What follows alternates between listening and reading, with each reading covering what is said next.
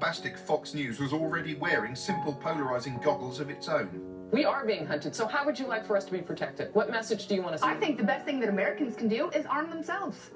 Me too. How can Americans arm themselves more than they already are? What are they going to do? Glue guns to the end of their guns? Sometimes bad guys don't look like bad guys. Right, and that's my question about these guys, because if we know they were speaking unaccented French and they had, ski masks on, do we even know what color they were, what the tone of their skin was? I mean, what if they didn't look like typical bad guys? Well, it's simple. You just don't open fire till you've identified them as bad guys from your handy pocket-sized skin tone chart of evil.